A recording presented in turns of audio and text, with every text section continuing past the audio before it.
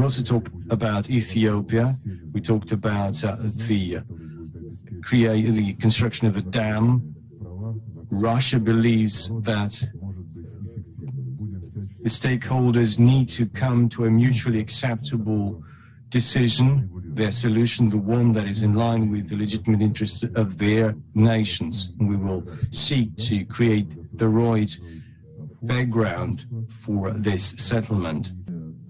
As for the dam in Ethiopia, our Egyptian friends raised this issue for a long time. We are sincerely interested in the resolution of this issue, but it can only be made if all the three countries come together.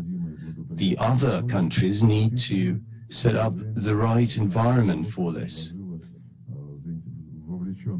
Our leadership offered technical examination, particularly space satellite image.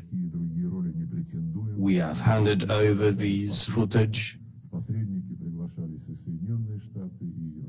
The US and the EU and the UN and the African Union were invited as advisors. The African Union is very important. All the three stakeholders are part of the African Union, and there's a great African tradition.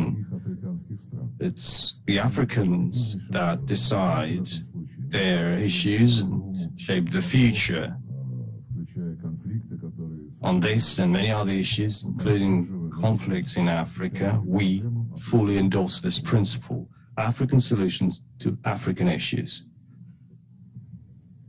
شكرا جزيلا. أعلق على قضية سد النهضة أيضا بالتأكيد أن مصر تسعى على مدى العقد